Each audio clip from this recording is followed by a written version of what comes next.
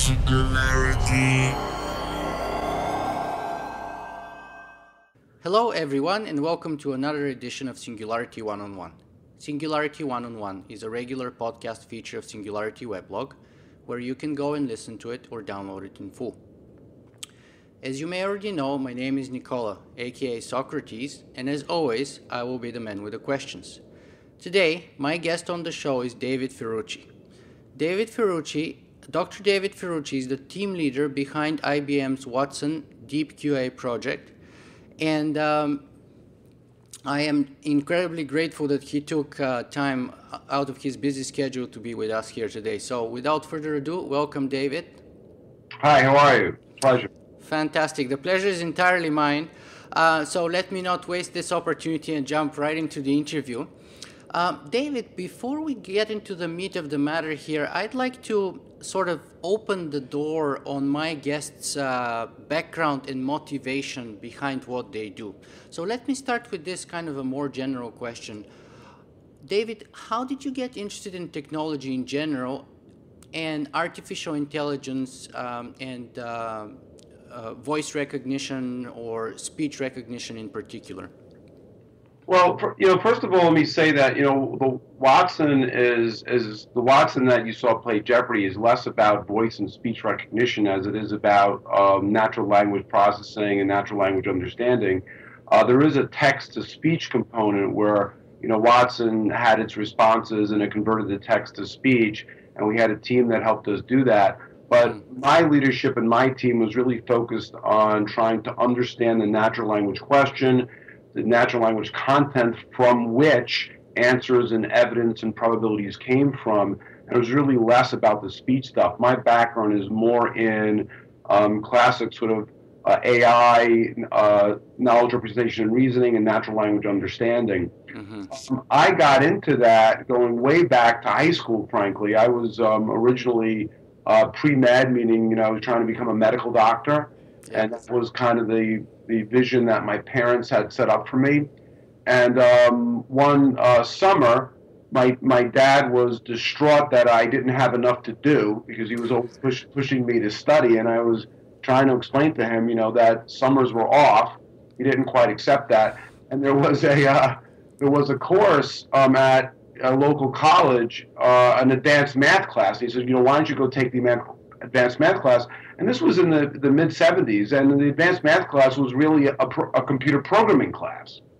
And they were doing basic programming, and they had just gotten CRTs, cathode ray tubes, and they still had the line feed printers and stuff like that.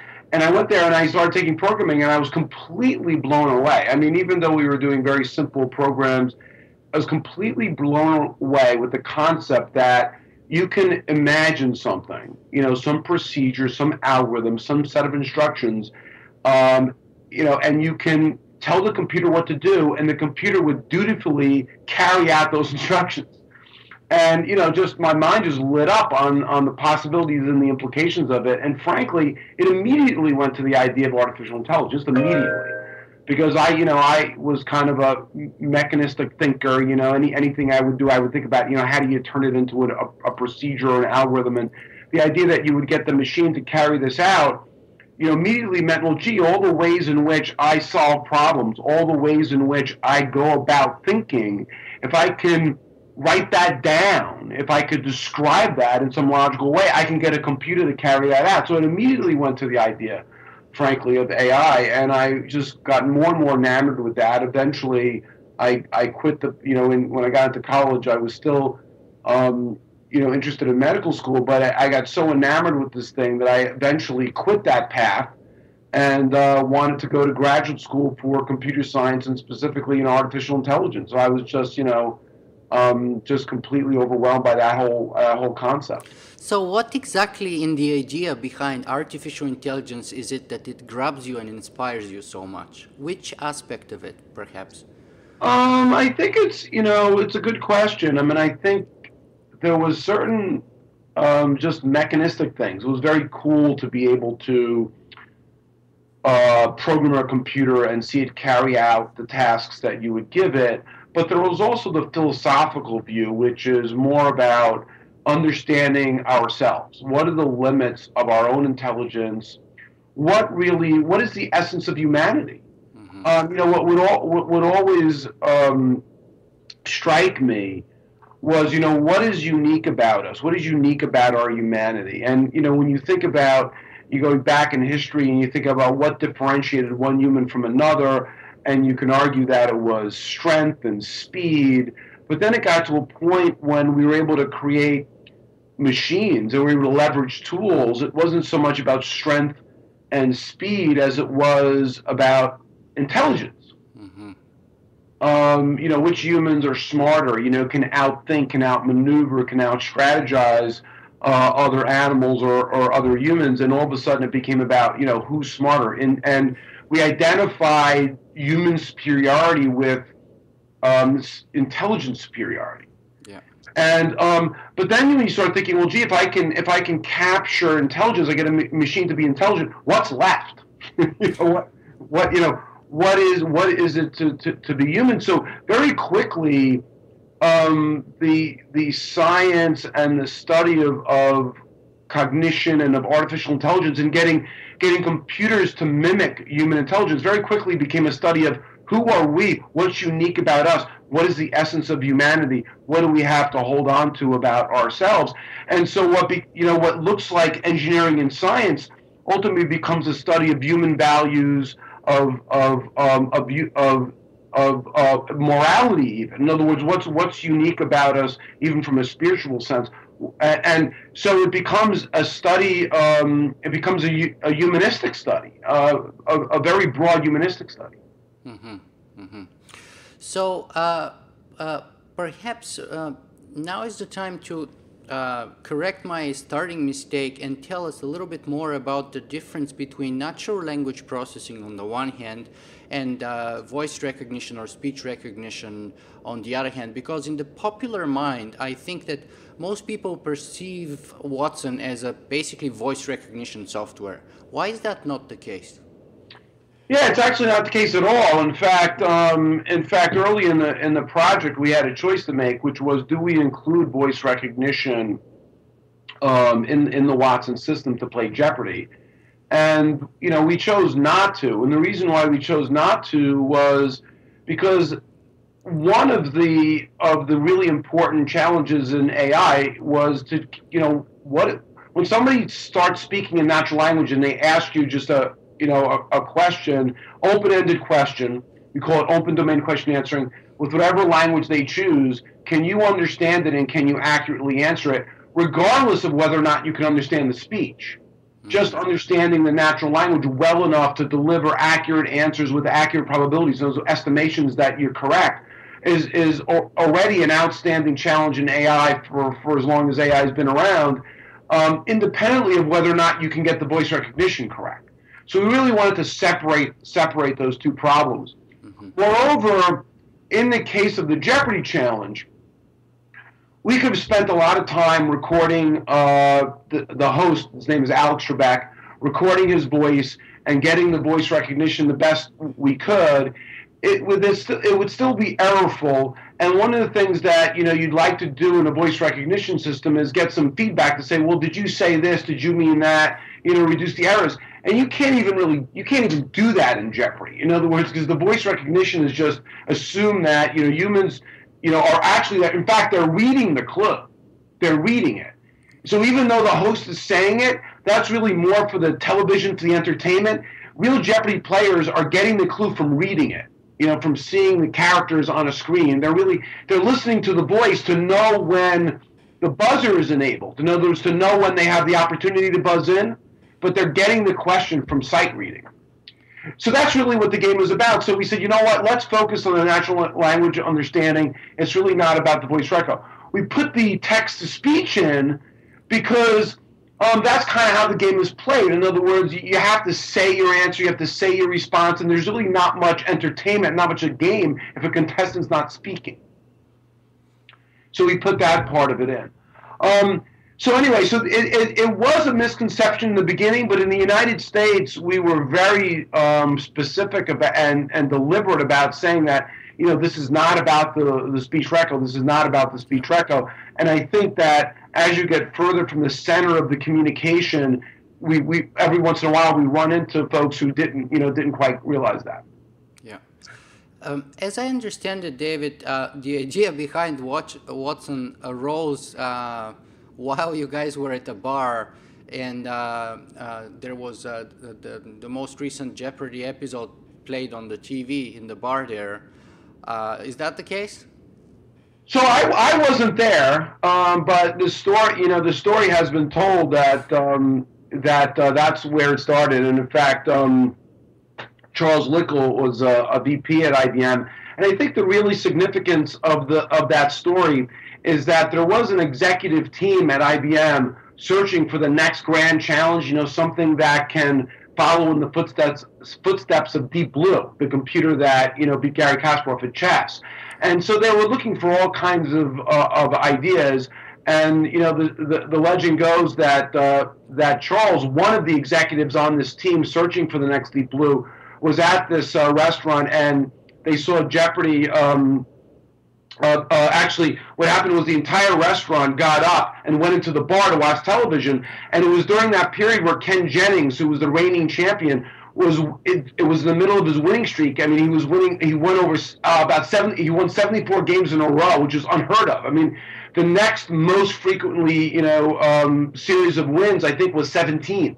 Yeah. So it was just an enormous thing, and it had really captured the imagination of the entire United States. And when he saw the restaurant get up and go watch, he went in to see it, and he says, "Wow, this is really garnering a lot of interest among the general public. Can we get a computer to play Jeopardy?" And so he went back and talked to the executive team and said, maybe this Jeopardy is the right idea here, because it's clearly getting a lot of interest. Mm-hmm. And so in that sense, what would you say was the motivation? Was it mere PR to sort of ride on that wave of interest that was clearly visible across the United States? Was it sort of to accomplish the next step of scientific breakthrough after Deep Blue? Was it something else? Well, initially it was the PR. Initially it was, can we do something cool in science that will get that sort of attention that Deep Blue got? And there was some, at least again, I wasn't involved in this initial thinking among the executives, but I think Jeopardy did come up under different, from different directions, different people suggesting it. But what happened with Charles was, he came back and said, "I got to tell you, this will probably really resonate with the public, because there are a lot of people really, there's a grand champion, there's someone like Kasparov in this that has this tremendous following, so this can have that kind of general public appeal." So, but then the question was, what does this mean scientifically? And so it went from this might have the right PR characteristics, yeah, but what does this mean scientifically? And then a bunch of people within IBM started weighing in on the science. And the general feeling was this was way too hard, and it was pure folly. It was too difficult. We had people, experts in search, experts in computer science, weighing in and saying, this is not the thing to do. It was way too much risk. Mm-hmm.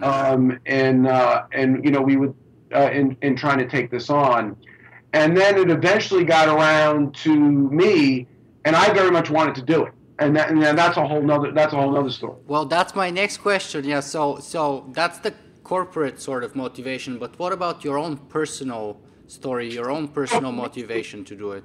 So for me, it was absolutely irresistible. I mean, it was kind of like a must, for me, because I had been AI, my whole life really, from when I, again, was in high school, dreaming about this stuff. I've been building a team in one form or another, working on AI stuff for my whole life. It was my principal inspiration, and in fact, I had a team working on software architectures for natural language understanding, natural language processing, and just generally analysis of unstructured information. In other words, language, text, speech, images.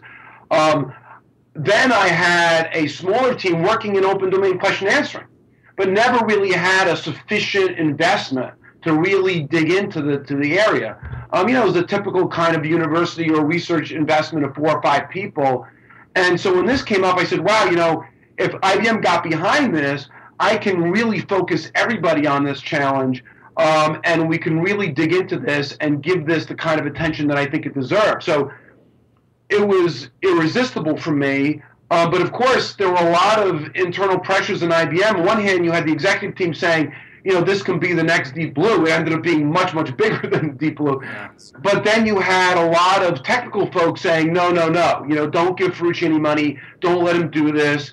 He's just going to fail. He's going to embarrass us all. So there was that kind of tension going on inside of IBM. I had my own team who didn't want to take. Many of them did not want to take the chance because they felt that they would be embarrassed, their careers would suffer from failure, et cetera, et cetera. So there was a lot of adversity to overcome within IBM to kind of ultimately get the real support needed to pursue this project. And weren't you scared yourself that you might fail? Yes and no. I mean, part of me certainly recognized the risk. But as I said to members of my team, trying to convince them, I said, where I came out on this is in 5 years from now, we can continue to kind of write the papers and do these incremental improvements on various components. But in 5 years, if we do that, I still will not be able to answer the question whether or not this challenge is possible. Mm-hmm. And I will be, in spite of how many papers we might write and, how many component evaluations we might participate in, let's face it, if we don't make a significant concerted effort and pull out all the stops, 5 years from now, we will know no more. If I came and asked you, is it possible to do the Jeopardy challenge, you will know no more than you know now. And I don't want to be there in 5 years. In 5 years, I'd rather have failed and know why this technology can't do it, or have succeeded at it and be able to tell people how we succeeded. I have no interest in spending 5 years and being no further along in understanding that, because this kind of question AI has plagued me for my whole life. Is it possible? Is it possible? Is it possible? If it isn't, why? And if it is, I want to be the one that did it. Mm-hmm. So that was the driving thing. And that compelled a lot of people too. That kind of argument compelled a few to say, you know what, you're right. Let's just put it on the line. You know? I can see how moving and inspiring it could be. So let's talk just for a second, just to touch on the resources that IBM provided for you. What's can you disclose or can you talk about the general cost of the project? I can't talk about the cost specifics, but I can tell you how the team grew. I mean, we started in 2007 with about 10 to 12 core people. By end of 2008, we had grown to about 20. Mm-hmm. And then ultimately, by the end of the project, again, I'm just talking about the core technical team. I'm not talking about marketing. I'm not talking about communication. I'm not talking about that stuff. The core technical team were up around the high 20s. So, over the course of 4 years, it probably averaged somewhere around, 20, between 20 and 25 people, mm-hmm. Maybe the low 20s. And you mentioned the resistance that you initially felt at sort of the inception of the project, but did that change kind of towards the end? Did you feel that towards the sort of the end of the project, you had the feeling that like the whole company is sort of behind you and rooting for you? Yeah, even before that, about midway through, about somewhere around mid to end 2008, John Kelly, who became the head of IBM Research, was very much behind this, and we were showing good progress. We were about to make external announcements, and once we started making external announcements that we were doing this, IBM was very much behind it. They were basically telling me, Dave, whatever you need, you have to ask for whatever you need to make this happen. Fantastic. So, David, you've mentioned this term a couple of times, at least so far, artificial intelligence. So let me ask you first, what do you mean by that? So, great question. I mean, I think there's lots of different ways to think about what AI or artificial intelligence really means. I frankly am enamored with, late John McCarthy's, definition in the 50s, which was, if you can a computer program, we can consider a computer program artificially intelligent if that program performs a task, that if that task were performed by a human, we would associate intelligence with the human, right? Mm-hmm. And I think that's a great definition because it avoids defining intelligence generally. And frankly, I think that was done deliberately, and there's certain genius in doing it that way. So it's a task-based definition. It avoids a general definition of intelligence. It says that human, intelligence is kind of a standard, and then it breaks it out and says, let's not try to define that generally. Let's take a task and say if a human could perform that task, and when a human performs that, we think, oh, a human's got to be intelligent to perform it. Now we get a computer. A computer can perform it a completely different way. Mm-hmm. But if a computer can perform that task, we say that computer is artificially intelligent. We don't say that computer has human intelligence. We say it's artificially intelligent because it can perform that task as well as a human. And for the human to do it, we say the human has human intelligence. We say the computer program has artificial intelligence. Mm-hmm. And I think that's a very elegant way to define it. And I think by that definition, it's actually quite liberal.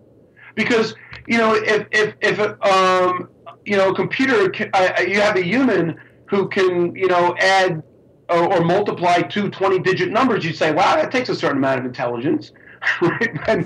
And frankly, computers do that all the time without a problem. So the computer's artificially intelligence, it's performing this task. Chess is another great example. Jeopardy is another great example. Parking a car, driving cross country. Yeah, these are task after task after task. You look at it and you say, that program is artificially intelligent. I think it gets confusing when humans sit there and say, well, wait a second. When I understand how it's doing it very differently than a human does. And a human has a different kind of intelligence. Well, that's true, but that's not what artificial intelligence is about. And now you're really talking about what does it mean to possess human intelligence? Yeah. So when people say to me, does the computer program that played Jeopardy, is it artificially intelligent? I go back to McCarthy's definition. I say yes. Do they say, well, does it possess human intelligence? I say no. And when you ask me about something possessing human intelligence, I have a very different feeling about it. And if you want to ask me about that, I can give you an anecdote that helps, but I'll leave it at that. Sure. I mean, if it's a short one, why not? Let's hear the anecdote. Well, yeah. So the anecdote goes back to Tchaikovsky. I use music as a great example because I was my father used to listen to classical music all the time. I listened to it not as much as he did. My 10-year-old daughter plays it. She's a bit of a prodigy when it comes to playing the piano. But I was inspired by the story about Tchaikovsky, where he came up with this Sixth Symphony, and he spent a lot of time on it. And he was asked, how do you feel about, this creation? And he would go on and on about how important it was and how powerful it was and how it was a representation. He poured his entire soul into creating this thing, tremendous amount of emotional intellectual energy into creating it. And then he played it in St. Petersburg, and his first performance, the audience didn't like it. They jeered. They were like, unimpressed, didn't get it. He was, very upset by this. He said, how could they miss the significance and the importance of this composition? And he said they don't understand it. And he renamed it the Pathétique, the Emotional Symphony. And in his next performance, he explained how it reflected, the emotions of life and death, the cyclic nature that we go, of the ups and downs we go through in life. And then he played it, and they heard it, and they loved it. So what does this tell you? This tells you that I imagine if I expose a computer to enough compositions of music, and I train it, this is what humans like, this is what humans don't like, this is what humans think is good, this is what humans think is bad, this is what Tchaikovsky did over and over again, or Beethoven did over and over again, that I can probably create a computer program that create a variation that can actually create a composition that humans would like. Mm-hmm. But if the computer created a composition and I said I don't like it, do you think the computer would be able to now tell me why I should like it? The computer is not going to be able to create human value. They're not going to persuade humans of what humans believe. The human audience has to identify with the human experience. The human composer has to identify with the human experience. The human composer can sit there and tell you what it means to be human. They can say, here's how you relate to this creation. And only someone who has human experience could tell you how to relate to that human creation. Mm-hmm. You have to be you have to be human. You have to experience human intelligence and human values and what it means to be human to assign meaning. Mm-hmm. So a computer program can be trained to detect human meaning, but can it create and assign human meaning? Mm-hmm. And that's what human intelligence is. That's a perfect little anecdote, by the way, because it's a perfect segue towards my next question, which is this. How important of an accomplishment is Watson in the greater scheme of things? And if it is important, is there understanding out there that it is? So I think it is important, but I think maybe not for the reasons. I think the community out there is kind of bipolar. Some people look at this and go, "What's the big deal? We have search and you could find things and documents, and I don't get it. And don't computers know everything anyway?" And that kind of thing. And then there's the other extreme that is Watson understands all things and can converse in human language. These are two extremes. They're both wrong. The reality is somewhere in the middle. And I think the reality is that Watson is an important achievement. And it's an important achievement not because Watson can immediately understand arbitrary human language and converse fluently. It can't do that. And it would be great if we got there. And I think it's going to be a tremendous amount of work to do that. But what Watson has convinced me, the architecture in Watson, the way we approach the challenge, the way we architected the software, the reason why it got as far as it did in doing what it did in Jeopardy, suggests to me that there are ways and there are methods, and we can get to that point where a computer can converse more fluently in natural language. Will it understand language the way humans do? Will it connect words and phrases to human cognition? No, because it's not human. It doesn't have human cognition. Mm-hmm.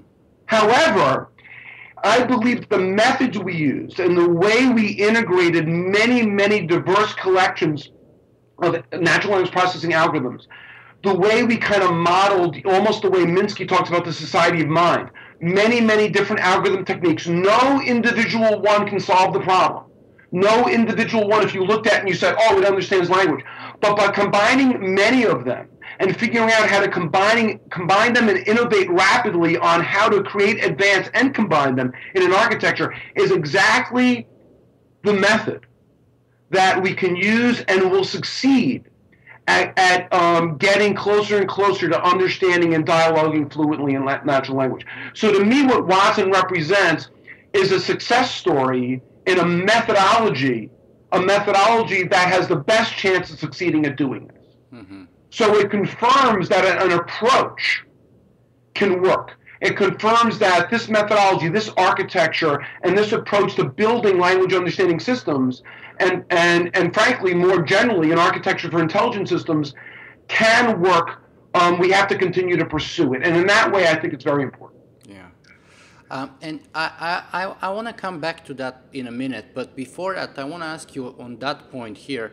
So what do you say to people, for example, such as I just interviewed about 3 or 4 days ago David Chalmers, who is a very well-known philosopher of mind and is considered by many to be a thought leader in terms of consciousness and so on. And his take was like, well, David Ferrucci and Ken Jennings kind of convinced me that, his initial reaction was like, well, Watson is kind of a little more sophisticated statistical analysis and search engine. And I was like, well, David, I think it's a lot more than that, actually. He's like, well, yeah, David Ferrucci and Ken Jennings did convince me that it's a little more than that. But in the grander scheme of things, he doesn't think it's very important at all.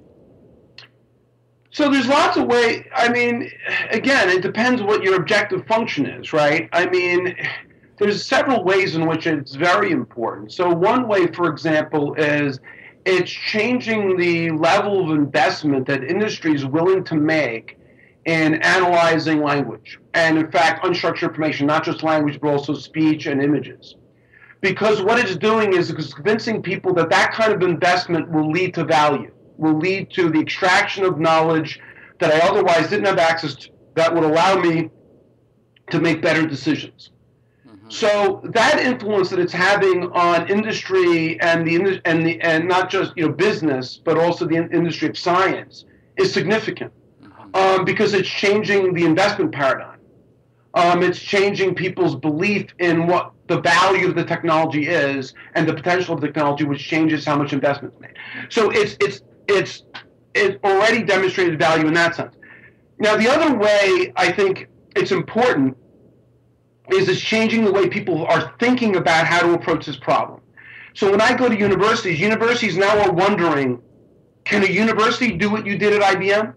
Because what you did at IBM was you didn't say parsing is the answer. Word sense disambiguation is the answer. Statistics are the answer. Heuristics are the answer.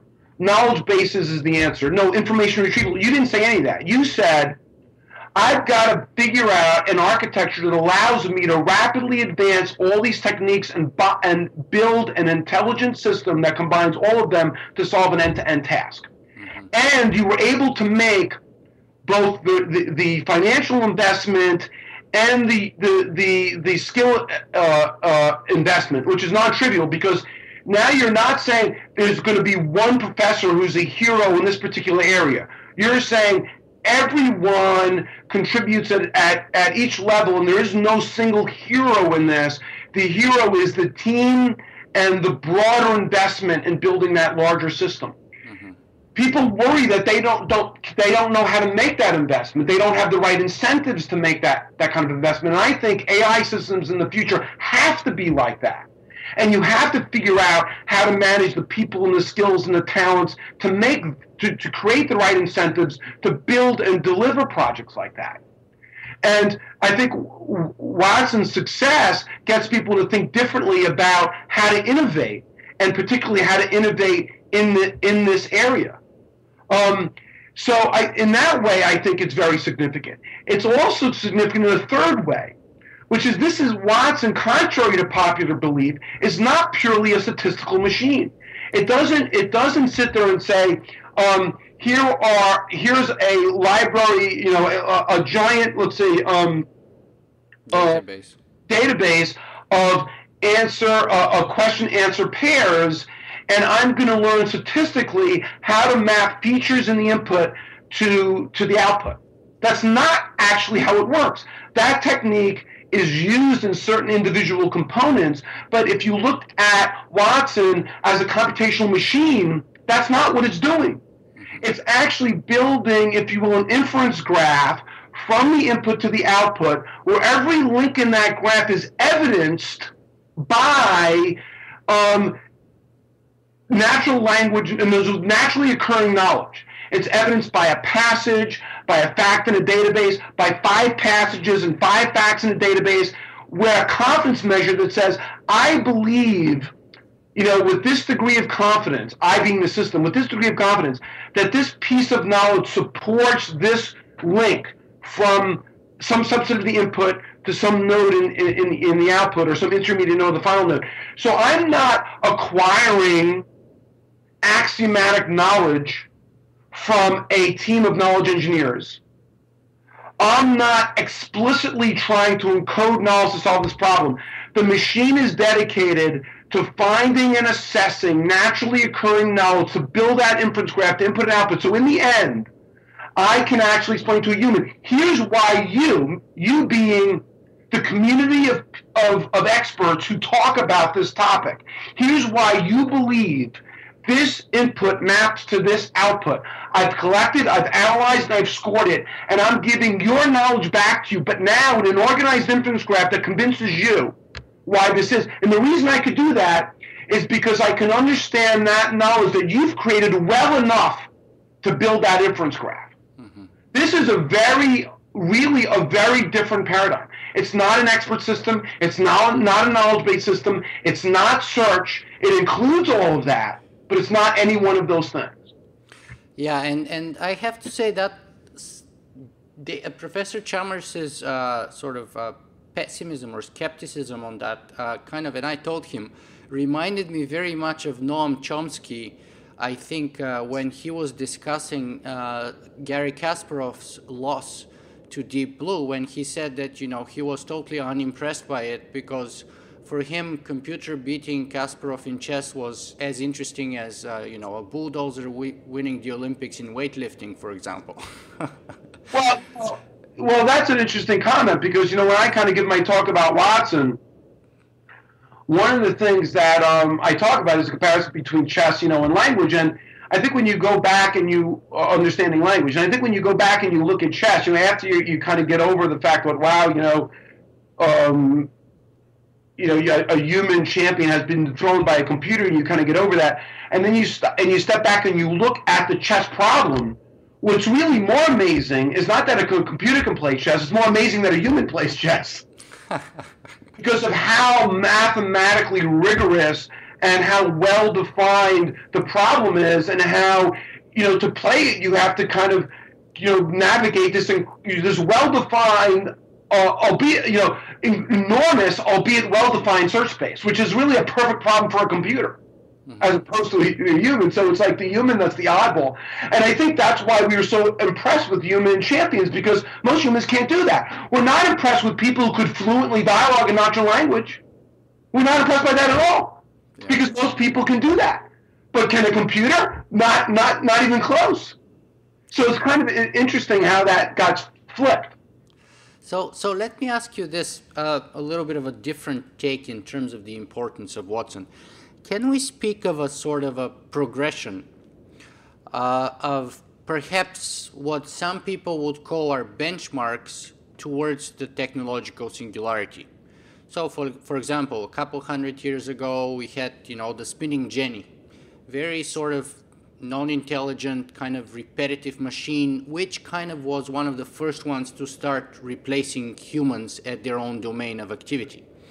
Then, eventually we had, laser welding and whatnot, industrial productions, and then intelligence was considered to be that entirely human-dominated domain, perpetually for some. Then we had Deep Blue, which defeated Kasparov, I think in 96 or 97. Now we have Watson, who defeated Ken Jennings in Jeopardy. Is the next step the Turing test, for example? And are all those events kind of pointing towards a technological singularity, in your opinion, or not?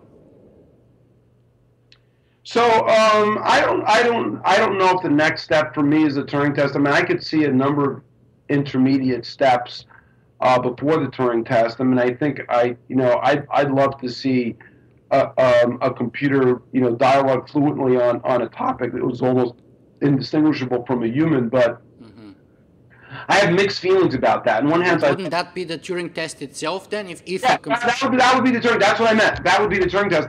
I think there are intermediate steps toward the Turing test. One of the problems I have with the Turing test is that, this notion of indistinguishable from a human, it sends you down a path of modeling lots of quirks. Frankly, that I don't know, that you can play all kinds of tricks with that I don't know that are ultimately particularly useful. Yeah, I see.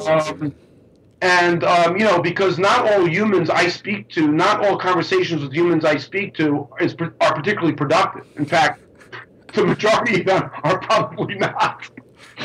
So, and they're really all about, sort of human quirks and emotions and all this other kind of stuff that is, and I think if you really want to focus on indistinguishable from humans, you can go down a rat's nest.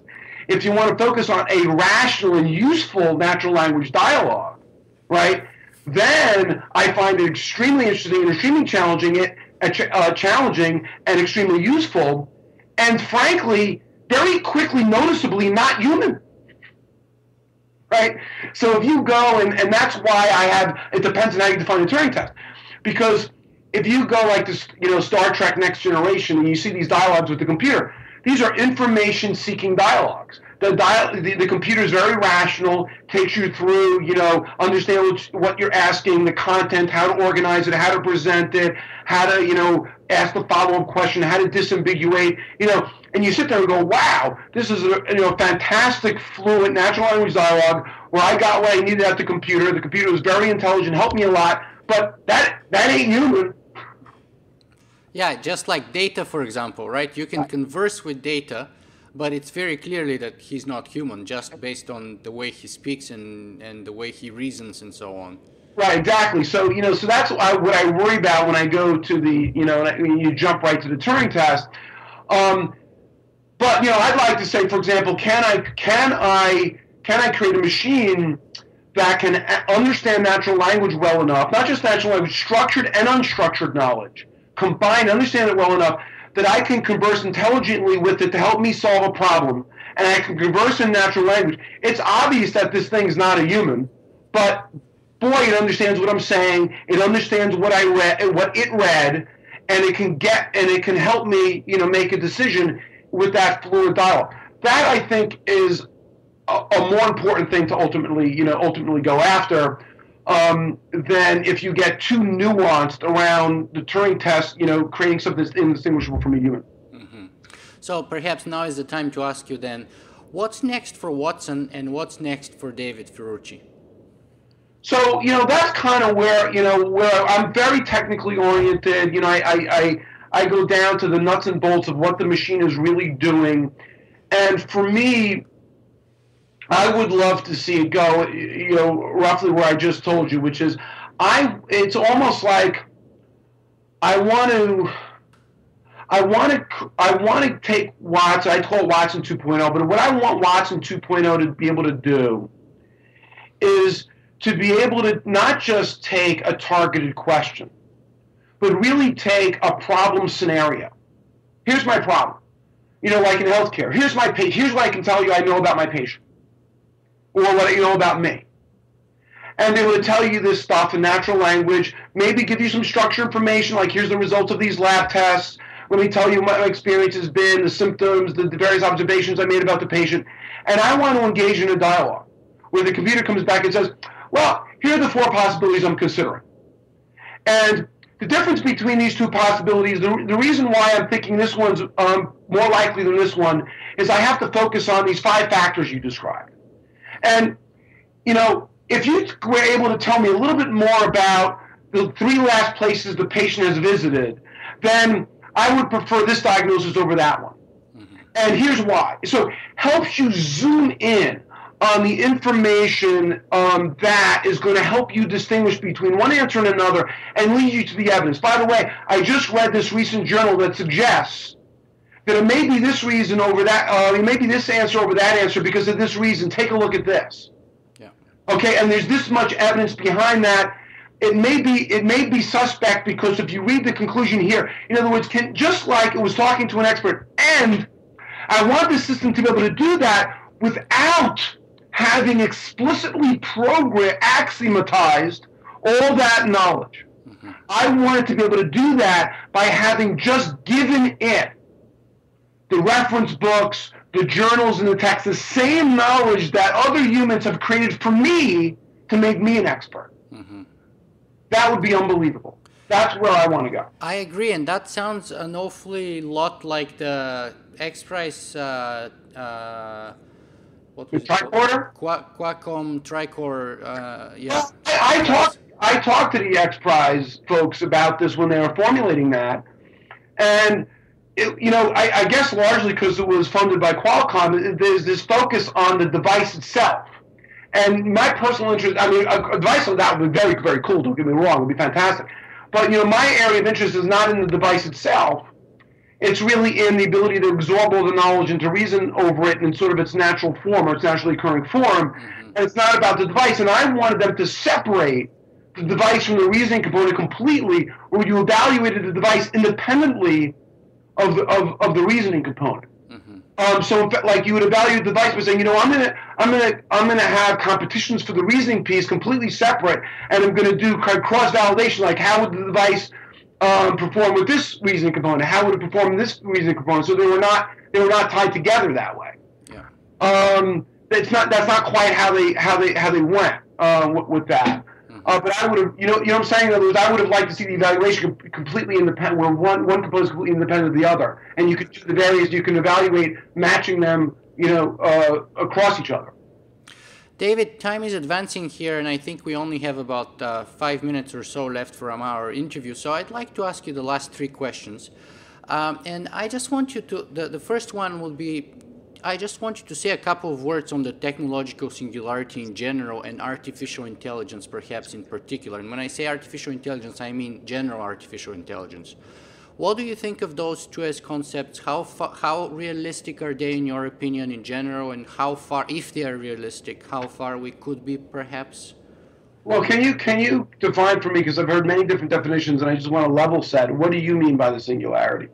Well, there's at least 3 general schools of thought here, but I think the most pertinent one for our conversation would be the birth of general artificial intelligence. That is, human level artificial intelligence or greater.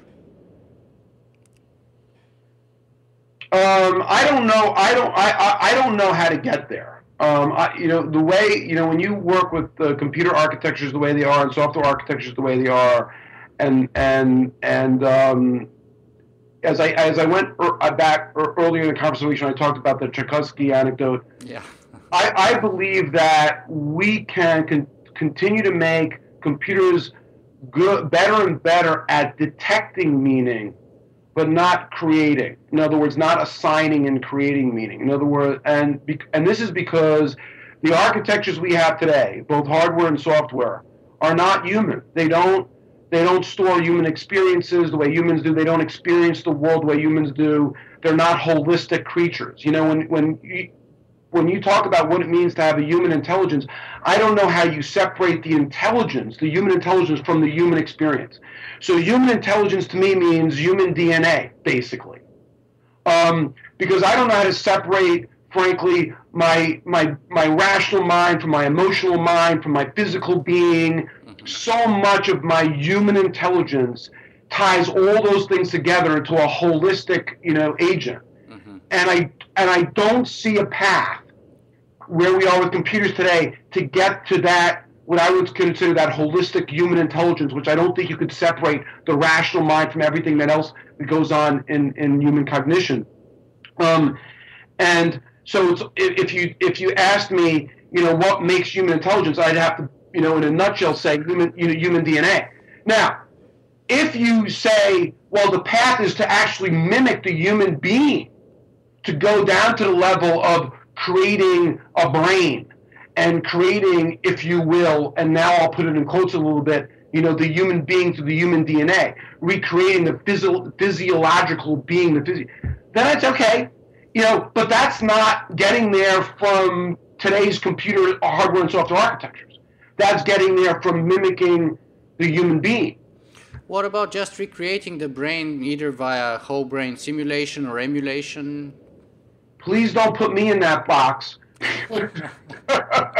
Because, when I was a teenager, I actually drafted a horror story, but I'm sure it was mimicked over and over again in different, science fiction novels of, someone, putting you in a box like that and detaching you from everything else that makes you human, right? So now you have a human brain without any connections to anything else being human.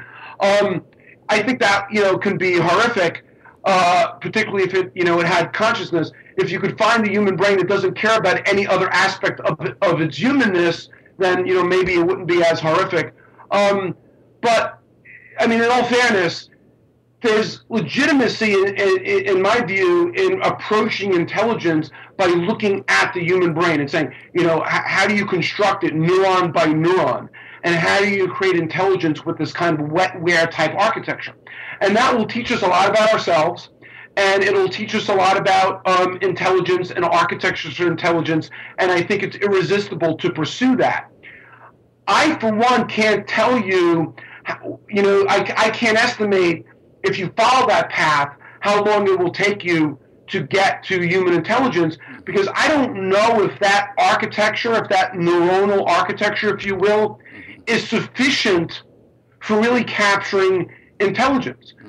Because what's in there, how is it trained? How it's trained may be so dependent on its contextual realization in the human body and in the human experience. Yeah. Right? So what is the software, and how do you train that software? Right? So how do you separate those two things? I don't know. Open question. You'll learn a lot. I think you will learn a lot from doing it, but I don't know, how long it's going to take you to get there.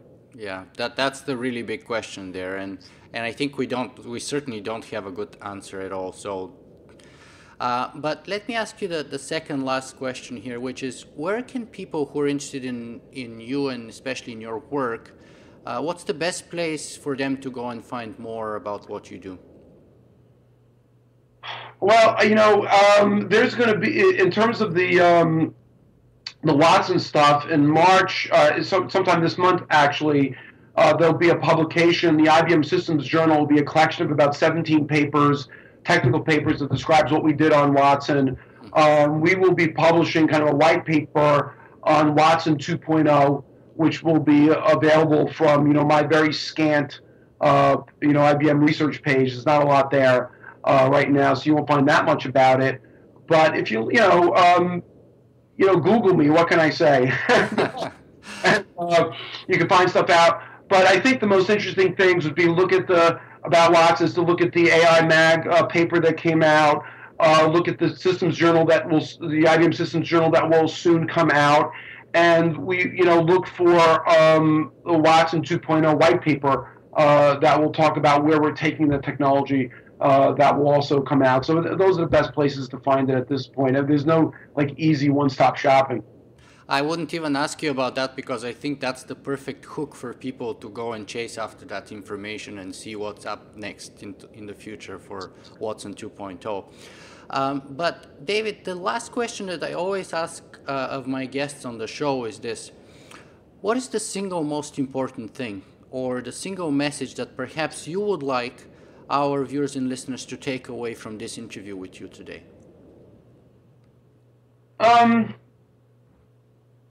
The message is you can't give up on the big challenges in artificial intelligence.